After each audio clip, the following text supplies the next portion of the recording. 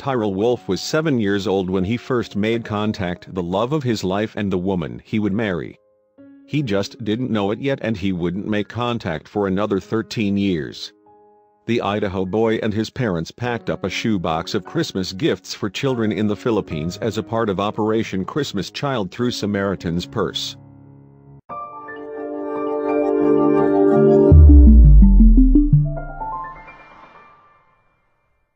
They stuffed the box with school supplies, toiletries, and small toys. But Tyrell also snuck in a photo of himself in his cowboy gear. He had forgotten all about that shoebox until 2009, when he got a friend request from a girl named Jonna Marchin from the Philippines. He didn't know who she was, so he ignored it for 2 years until she messaged him again. This time he was curious and responded, asking how Jonna knew him. She explained how she received his shoebox and told him how much it meant to her and how she kept the photo of the cute cowboy all these years. Tyrell's mother confirmed that he did indeed send the box.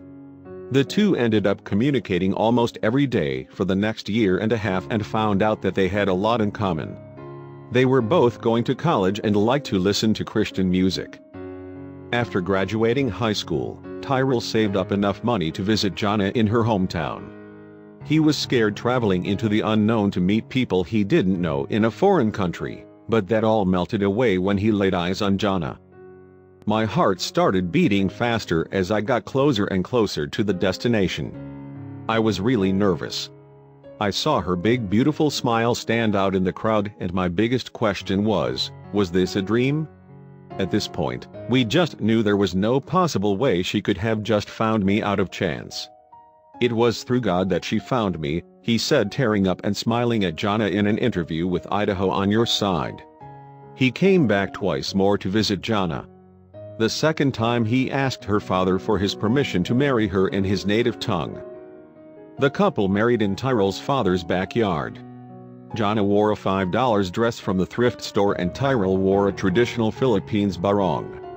At their wedding in October 2014, they asked guests for filled shoe boxes to send to others in need.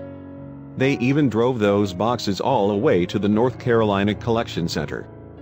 "Without God in the picture, it is a fairy tale," Tyrell said. "But with God in the story, it is a beautiful love story. It's a love story that actually happened." Tyrell and Jonna welcomed their first child, a baby boy, in May. You can watch them retell their beautiful love story below.